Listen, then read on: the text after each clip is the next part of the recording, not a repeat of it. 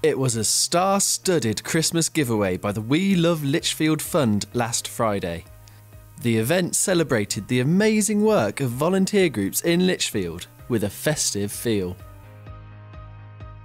I just think it's incredible what these people do. They're wonderful, wonderful people. I mean, we've given since 2012-13 to 159 different organisations just in the district of Lichfield. We've given £200,000 back, bear in mind we started at 24, and we've given a grant every 10 days for 7 years. That's great, and it's just it's a lovely feeling of warmth, as you rightly said, but togetherness, supporting each other, raising money in the district to give back to people who make a difference. Well, the Community Foundation looks after 41 different funds, but they're all highly specific, so people will come to us and say we want to give money to a particular cause, and then we set that up for them and look after it.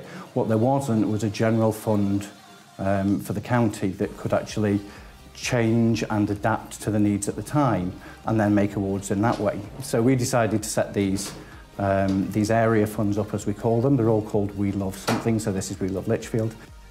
The Community Foundation and We Love Lichfield is an exceptional example of how business people and volunteers can come together and serve the wider community, and again those particularly vulnerable. And I know the celebration today has meant an awful lot for the people who have put in the effort.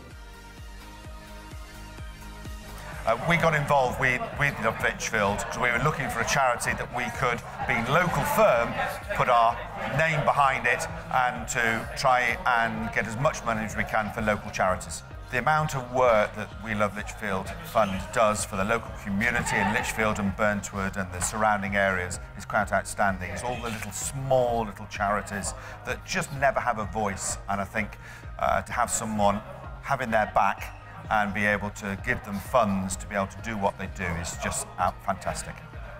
To have the award was fantastic.